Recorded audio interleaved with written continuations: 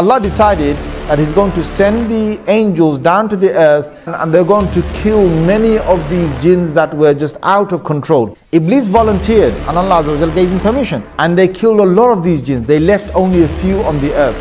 And from these few again the progeny of the jinns would start. Suddenly Allah reveals to the angels, I am about to make on the earth a Khalifa. Now when Allah said that, Iblis got really happy. Iblis knows that the angels are not the ones who are going to rule the earth. If there's anyone, there's going to be the creation from the jinns. Allah is going to now make a Khalifa perhaps from the jinns. But Allah's decision wasn't that He's going to make a Khalifa or a vicegerent from the jinns. His decision now was that He's going to create this new creation. Now this shocked Iblis, because all these years that Iblis had worshipped Allah and had been so good was because he wanted power, he wanted prestige, he wanted to be in charge of the earth, he wanted to be, come back on the earth, and he's going to be sent perhaps as a messenger, or he's going to be sent with a new command of God on the earth, or he's going to be in charge of the jinns on the earth. There's something beautiful that's going to come for Iblis, or that jinn that he's a jinn, something that he had a big glimmer and a big hope in, and all that was getting crushed now with this new creation. Now who is this new creation? And this is what really made Iblis jealous. You can imagine his jealousy is firing up. Oh, jealousy over jealousy. Because now this thing, suddenly, look, it's like, man, I've been here for thousands of years, hundreds of years, worshipping from one heaven to another heaven to another heaven. I do all of that, all the sajdas I did for this God, and everything I did for Him, and then all that effort I put, that sweat I had, and in the end He just makes another one go in front of me, and he's going to now become the leader or the next leader on the earth, and I'm nothing, man. I'm nothing. I don't deserve anything. You can imagine the feelings that are going in Iblis. Then Allah subhanahu wa ta'ala, after He created Adam alayhi salatu wasalam, He instructed the angels to prostrate. That prostration was not to worship Him, but only in order to recognize and to acknowledge His status. His status was raised higher than all of them. So Allah says, to recognize that status, prostrate. وَإِذْ قُلْنَا لِلْمَلَائِكَةِ اسْجُدُوا لِآدَمَ فَسَجَدُوا إِلَّا إِبْلِيسَ. And remember when we told the angels to prostrate to Adam, they all prostrated immediately besides Iblis. Now why didn't he? Allah makes mention of it in so many places. In Surah Al-Baqarah He says, أَبَى وَاسْتَكْبَرَ وَكَانَ مِنَ الْكَافِرِينَ. He refused out of arrogance, and he became from amongst those who were disbelievers. This was the first sin being committed against Allah subhanahu wa ta'ala. مَا مَنَعَكَ أَن تَسْجُدَ لِمَا خَلَقْتُ بِيَدَيَّ. What is it that's stopping you from prostrating to that which I have created with my own hands? Allah says, what is it that is stopping you from prostrating to this that I have created? Do you know what He says? He says, أَنَا خَيْرٌ مِّنْهُ خَلَقْتَنِي مِن نَارٍ وَخَلَقْتَهُ مِن طِينٍ. I am much better than him. You made him from dust and you made me from fire. How can I prostrate to him? He must prostrate to me. Who is he?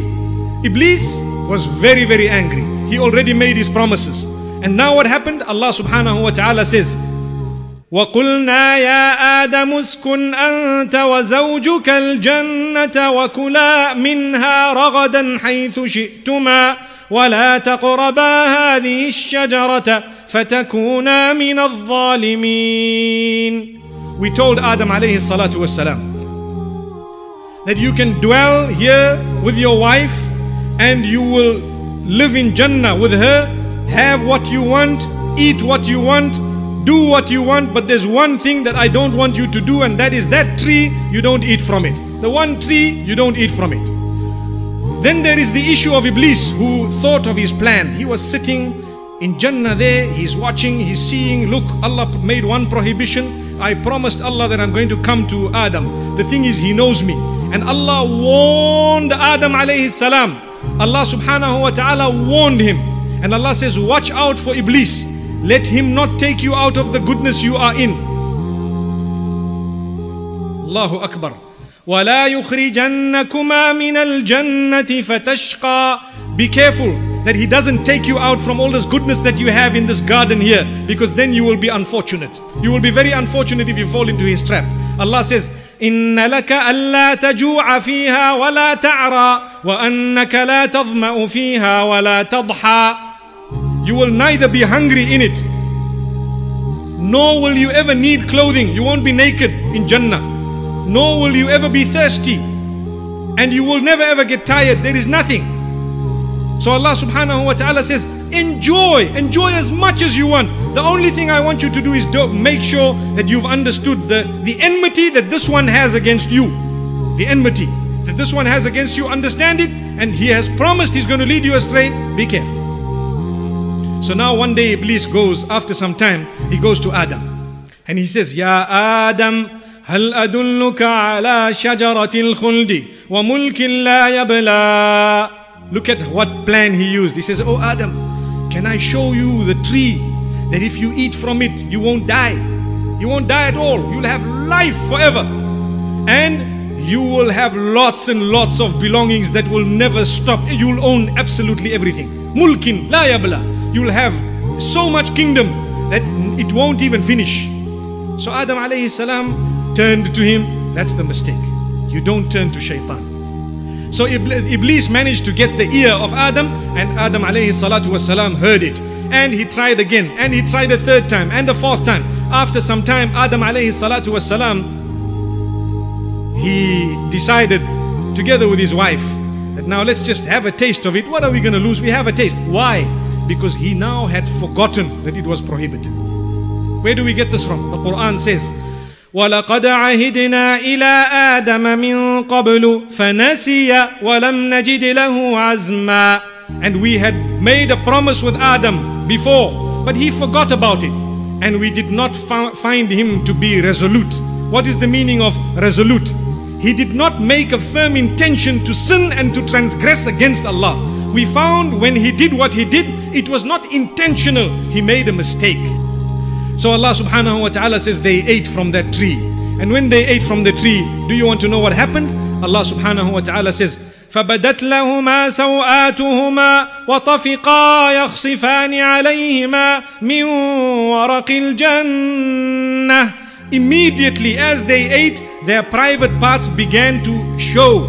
And they ran to the trees of Jannah and the leaves of Jannah, and they tried to cover themselves. They were now full of shame. They were ashamed of their deed, number one. And number two is they had to cover themselves.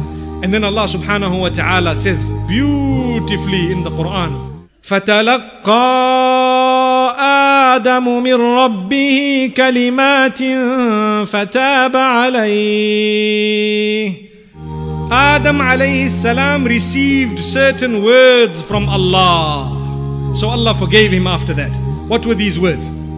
Him and his wife, both of them, they said, قَالَ رَبَّنَا ظَلَمْنَا أَنفُسَنَا وَإِن لَمْ تَغْفِرْ لَنَا وَتَرْحَمْنَا لَنَكُونَنَّ مِنَ الْخَاسِرِينَ.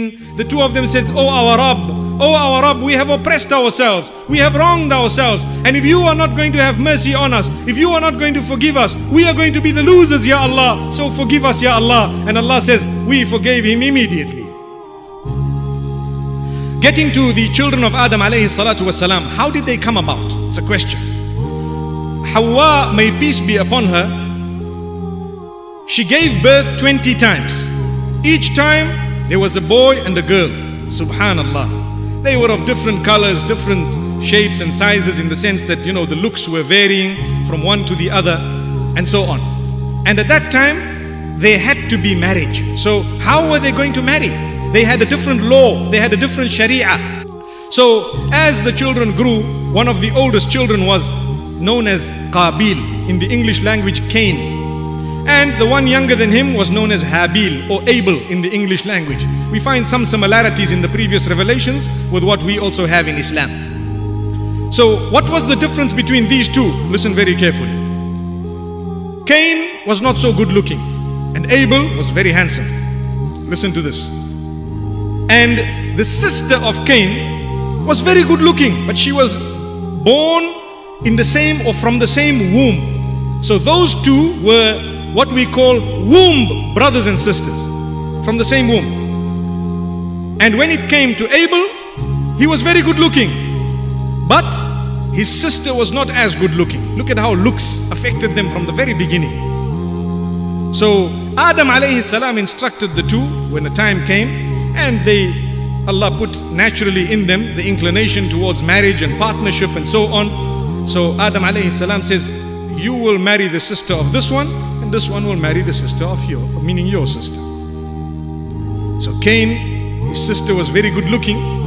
He looked at this girl he's supposed to marry, and he says, she's not that good looking. And why must I give my sister to this guy? Why? I don't want my sister to go to him, and I don't want to have his sister. I'd rather have my own sister, he's saying. Astaghfirullah. But anyway, that was what went through his mind. And as a result, it created a problem. Look at how marriage up to today creates problems between people. Imagine, from the beginning this happened. So Cain was worried about looks, and he says, I'm not going to marry her. Now as the turbulence continued, they went to their father. The father heard about it. He was upset. He tried to explain to them, and he made dua to Allah subhanahu wa ta'ala, and Allah showed him a way out. What was the way out? Allah says, instruct the two of them.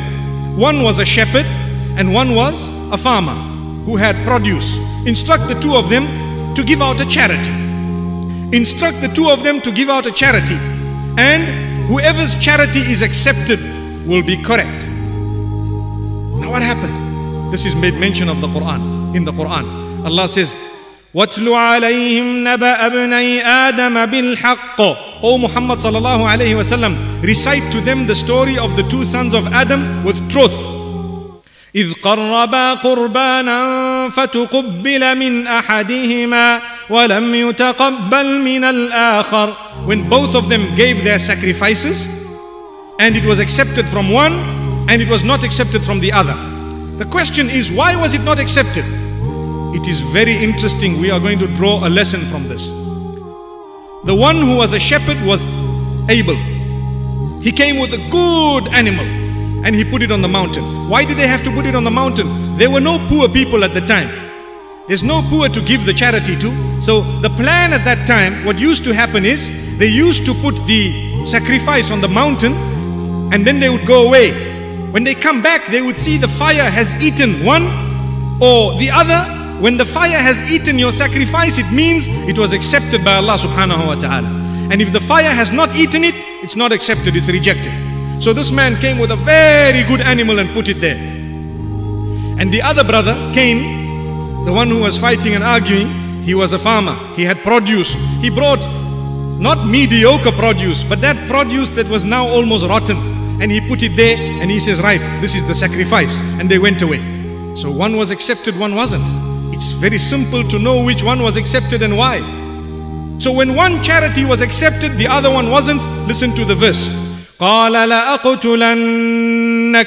He looked at his brother and says, I'm going to kill you. Now, why do you want to kill him when his was accepted and mine wasn't? Allahu Akbar. Now I want to kill him. For what? The brother gave an answer. إِنَّمَا يَتَقَبَّلُ اللَّهُ مِنَ الْمُتَّقِينَ. Allah is going to accept the charity of the person who is conscious of Allah. Allah will accept the charity of the one who is conscious of Allah. لَإِن بَسَطْتَ إِلَيَّ يَدَكَ لِتَقْتُلَنِي مَا أَنَا بِبَاسِطٍ يَدِيَ إِلَيْكَ لِأَقْتُلَكَ إِنِّي أَخَافُ اللَّهَ رَبَّ الْعَالَمِينَ. If you are going to stretch your hand to kill me, I am not going to stretch my hand to fight you or to kill you back or to do anything to you, because I fear Allah. I fear our Creator who has created entire creation, and He is the Lord of the worlds. This was the answer of the brother. But what happened? This brother was adamant, and Shaitan had taught him how to kill. Imagine, how would someone have known how to kill? You got to stop this person from breathing. How? Shaitan taught him how to murder. So he hit his brother with something very hard, either a rock or something very hard, and he killed him. Allahu Akbar. He killed his brother. As soon as he killed his brother, he sat there looking at his brother. And he started regretting. He started regretting. Why did he start regretting? That is shaitan. As soon as you do something bad and you've executed it, he goes away. Once the brother was killed, he looks at his brother, and now he went away. He went to Adam alayhi salam, and he carried on with the day. And Adam alayhi salam asks him, where's your brother? He says, my brother? I'm not responsible for him. Why do I have to know where he is and what's happening? Immediately Adam alayhi salam knew that there's something wrong. This child is hiding something from me.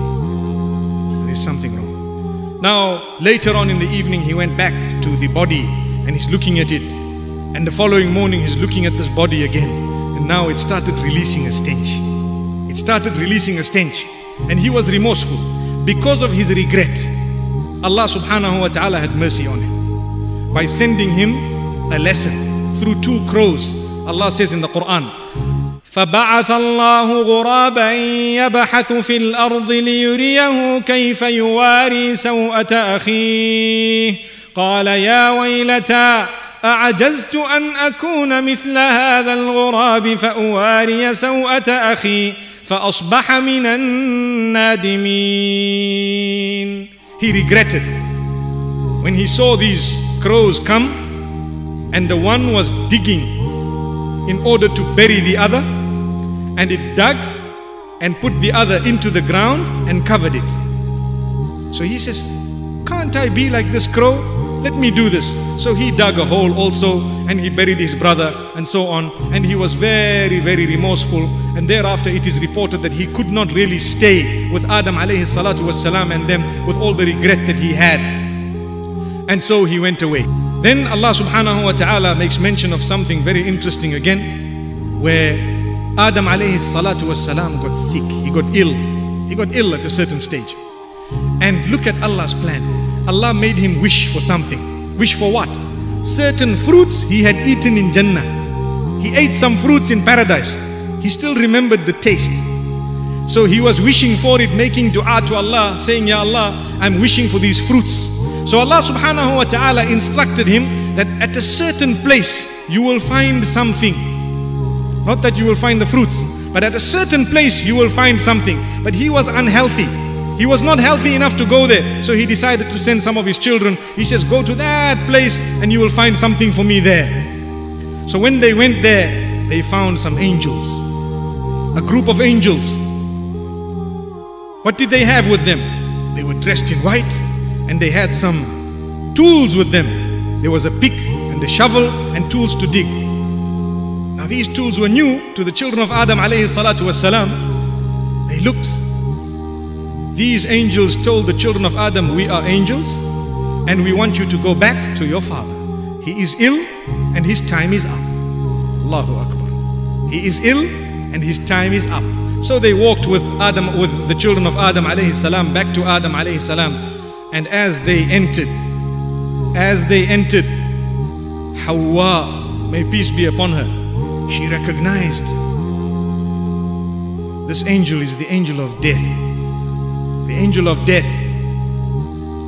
So she quickly started going behind Adam alayhi salatu wasalam, and he says, no, don't worry, move away. I was created before you. I was created before you. He's going to go. He was not worried. Now why am I going and so on? He says, no problem. However, he first gathered his children. Look at this. He gathered his children on his deathbed and he reminded them, saying, Allah will send messengers to you. He will not leave you alone. He will send messengers to you and messages. These messengers will come, different languages, different names, different dialects, but their message will all be one, calling you to worship one Allah, the one who made you, and to stay away from the devil and shaitan and iblis, and to be careful that the biggest crime anyone can commit is to associate a partner with the Creator.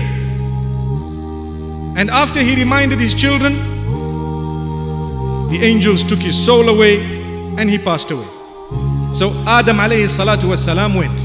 When he went, what happened? The angels had come with the tools. They took the children of Adam alayhi salatu wassalam a little bit of a distance and they dug a proper grave and they washed the body of Adam alayhi salam with water. They enshrouded him properly, and they led the salah or the prayer, the janaza of Adam alayhi salatu was salam. The salah was done and he was buried, and once he was buried, the angels looked at the children of Adam alayhi salatu was salam and says, "Hadihi sunnatukum." This is the way you shall do it when anyone from amongst you passes away. So that is how we were taught to enshroud and to leave a gap. So this is how we are to be buried. Where were we taught from? We were taught by the angels from Allah subhanahu wa ta'ala. Amazing story. We ask Allah subhanahu wa ta'ala to grant us a deep understanding.